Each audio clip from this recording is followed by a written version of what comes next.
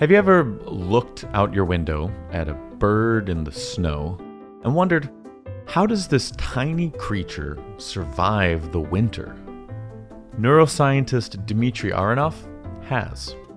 In his lab at Columbia's Zuckerman Institute, researchers investigate how birds hide food during the year and remember their hiding spots later in the winter.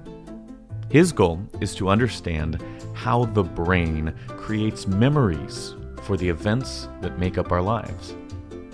What happens in your brain when you experience something once and remember it for the rest of your life?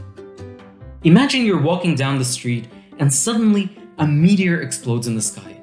You would certainly remember that moment. It's very difficult to study how our brains create memories for events like these.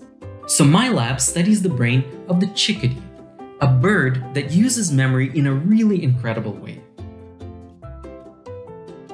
Unlike most birds, chickadees don't fly south for the winter. They stick around in a cold climate, and some of them live all the way up in the Arctic. Temperatures in these places can drop to 40 degrees below zero. It only has a couple of hours of a short winter day to find all the food it needs. The only way these birds survive is by hiding tremendous amounts of food in advance and remembering their hiding locations. These birds are memory geniuses. Their brains can remember thousands of secret places. Imagine yourself standing in a forest. All of a sudden, a chickadee flies over your shoulder to a tree and pulls out a sunflower seed that it hid in the bark.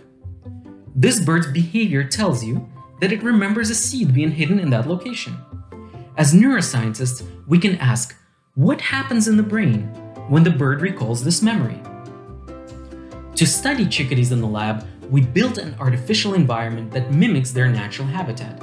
It has lots of little holes covered with rubber flaps, and our birds love this. They bounce around and hide food under the flaps. Scientists know a lot about memory. We know what parts of the brain are involved in memory. We know what genes are involved in memory. But I want to know what a memory looks like in the brain as a pattern of electrical activity. Our team found that when a bird hides food, there's a burst of activity in a brain region called the hippocampus. Some neurons in this region become active. Later, when the bird goes back to retrieve food from the same location, those same neurons become activated again.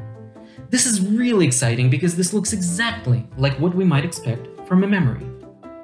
We're one of the few groups in the world that studies these birds in the lab, and this kind of brain activity has never been recorded in birds before.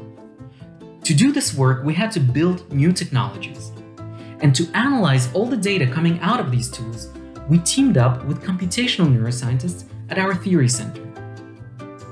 You are a collection of your memories. Everything that you are right now, your personality, your sense of self, all of this depends on your memories.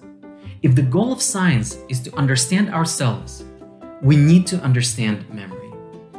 We also need to understand memory if we want to treat some of the worst neurological disorders. In Alzheimer's disease, the first brain area that gets damaged is the hippocampus. That's the area we're studying in birds. Our research is laying foundations that might even help create future breakthroughs in medical technology.